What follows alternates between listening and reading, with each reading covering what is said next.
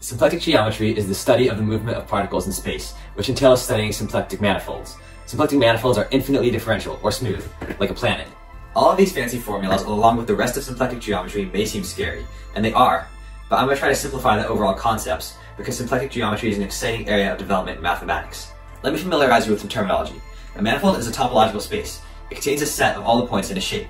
A manifold can be modeled by Euclidean space locally, like a map, but it can be more complex or abstract generally. A vector, not the orange jumpsuit due to Despicable Me, but the mathematical term, is a quantity having direction and magnitude. In Euclidean space, a particle's position can be described by 2 points, its longitude and latitude. Remember the map. But Hamilton, an Irish mathematician, found that the situation for a particle in the spacetime we inhabit, or curved space, is a bit different.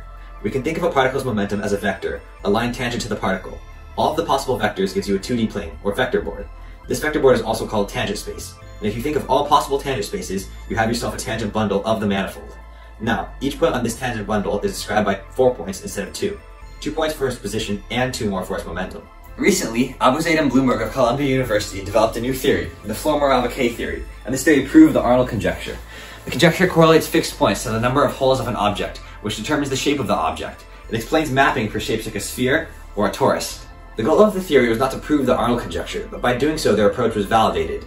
Their work is now a building block for future mathematical theories. Math is great.